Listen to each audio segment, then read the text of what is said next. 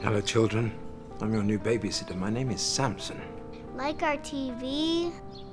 No, Samson. I was the last of the judges for the Israelites. You're kind of swollen. Swollen? Well, I'm allergic to bees and honey. You can borrow my EpiPen if you need it. You know, I once killed a lion with my bare hands and ate honey out of its rotting carcass.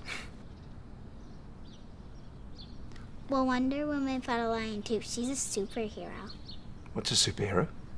It's a man with special powers. Or a girl. What kind of powers? Well, Spider-Man once saved a bus full of people from the bad guys. I once defeated 1,000 Philistines with the jawbone of a donkey. God made you strong like that? He did.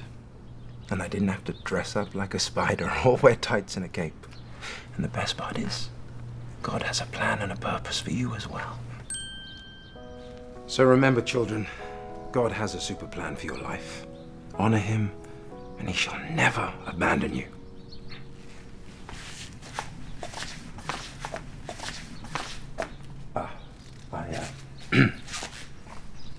Guess I need to wait for your parents to return.